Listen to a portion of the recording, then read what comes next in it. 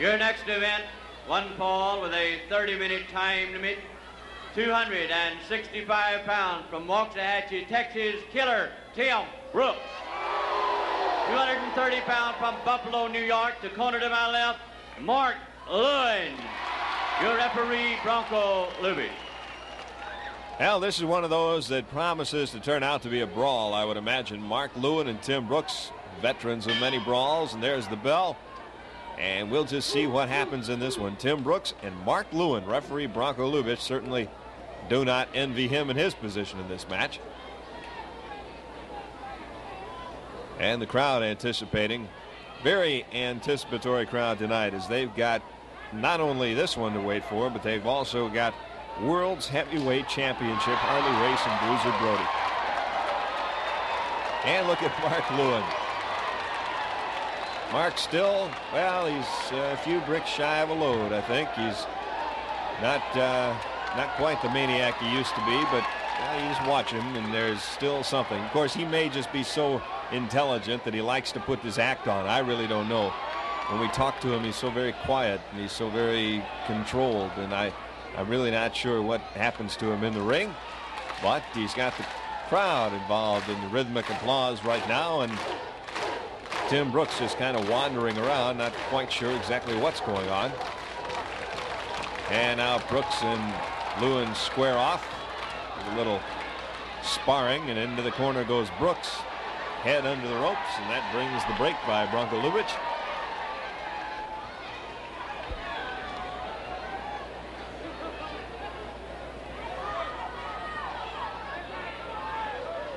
Tim Brooks very wary of Mark Lewin, and here they go back into their fighter's pose.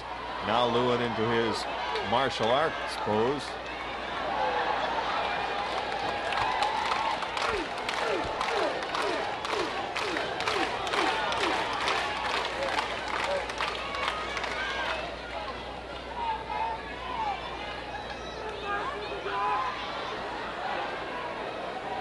Lewin looking up at the camera now.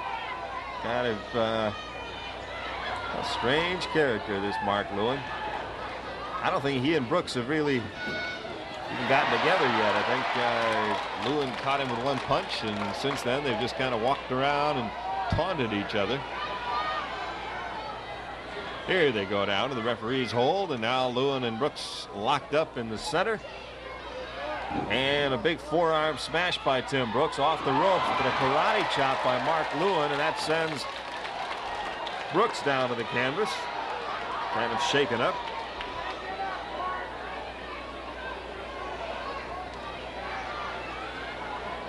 Mark Lewin fixing his hair.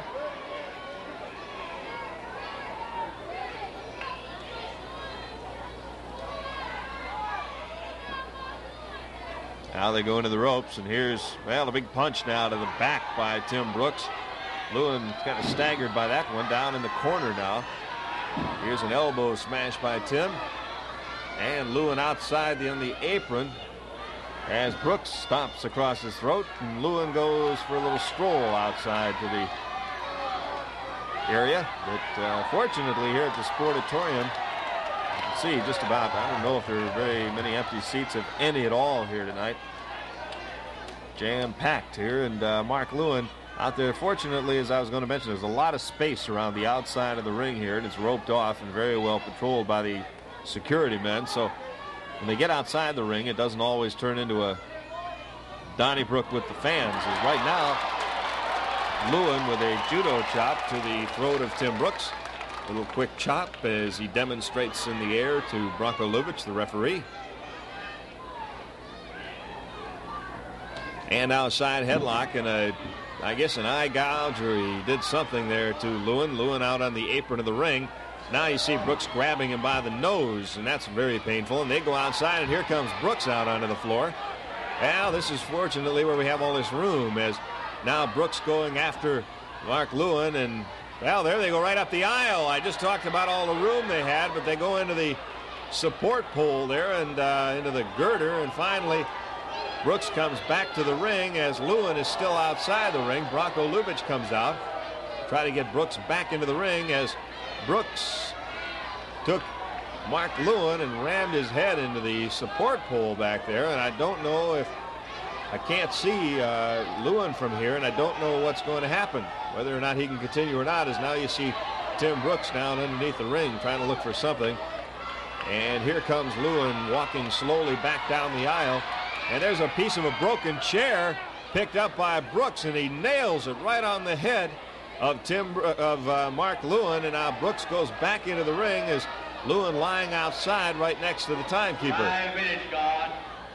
So 5 minutes have gone by in this match, and it has turned into just what we thought, kind of a brawl, although not too quick paced so far. Now here comes Brooks outside. He grabs the head of Mark Lewin, throws him into the side of the ring. And Lewin is staggered and lying outside, or now he's in a sitting position, getting up onto his feet outside the ring as Tim Brooks patrolling around, and now Lewin just collapses. He may be through for the evening. Brooks trying to get outside the ring, but he's being held back by by Bronco Lubich, as Mark Lewin trying to get to his feet. Here comes Brooks as he grabs that rope outside there and takes it across the throat of Mark Lewin. Bronco Lubich in there pulling him off. And Lewin is in a lot of trouble as Brooks has the upper hand here. Brooks had something to say to some fan who had something to say to him, I think, outside. And Lewin still trying to get his wits about him as Brooks comes back into the ring.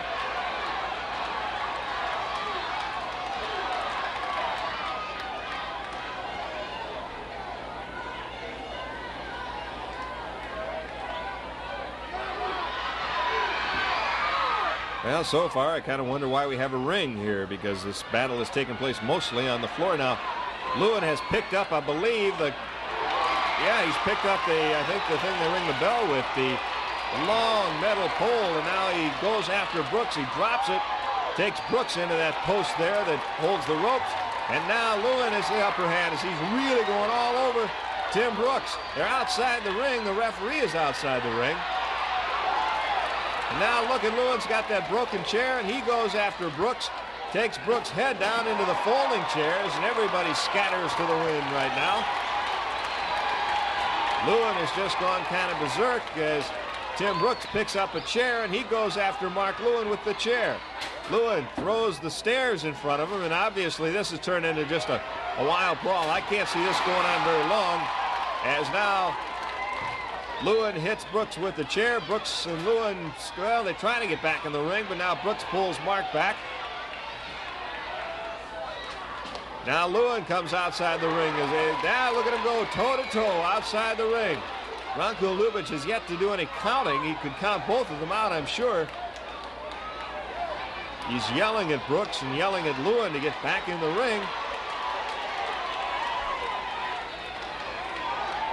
And now Bronco, I believe, has gone back into the ring where he could start a count. That's what he's done. And Bronco Lubich, the referee, has had just about enough. He's gone back into the ring where he's starting his count. And the two men continue outside the ring. It's Brooks and Lewin, and they're just, it's just havoc out there. As Lewin has tried a couple of times to get back into the ring. Brooks won't let him come back in. As the count is just about at the count of 20, they're still outside, both of them, and they have not come back in. And we'll see what happens, whether or not Lubich is going to go. There's Brooks going, or rather Lewin going over and grabbing the chain, takes the chain and wraps it around Brooks' throat. Good look at it there, and there's a chop to the forehead. Lewin continues to take that chain, and now he's going to use the chain like brass knuckles. Takes the chain and hits that into the forehead of Brooks. And now another chop, and Brooks is out of it. Lewin back in.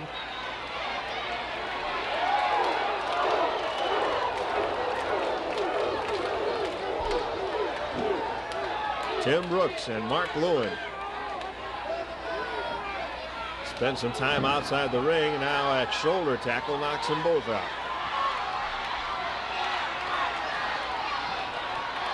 Somebody's got to count to 10 here to get back onto their feet.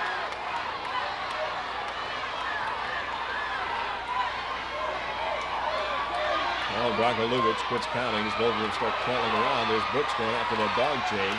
You see Lewin sitting out on the apron. He's trying to just get his second wind or his third wind or his fourth wind or whatever.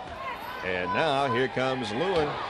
Big chop to the forehead, but Brooks comes back with a punch to the side of the head. 2 or 3 in a row now, 4 in a row. And now it is Lewin kind of just staggered, walking around outside the ring.